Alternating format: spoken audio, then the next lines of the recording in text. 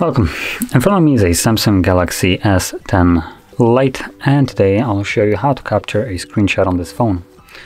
So to get started, you want to open up the content that you wish to capture. I'm going to be using a home screen as an example for this. And once it's open and visible on the screen, simply press power key and volume down at the same time. Simple click of them and you will have a vibration with this borders lighting up, and then this pop-up right here to signify that you have captured your screenshot. Now this will disappear after a couple seconds, as you just seen, and the screenshot itself can be found in your gallery. So as you can see, it's right over here. And that is how to capture a screenshot on here.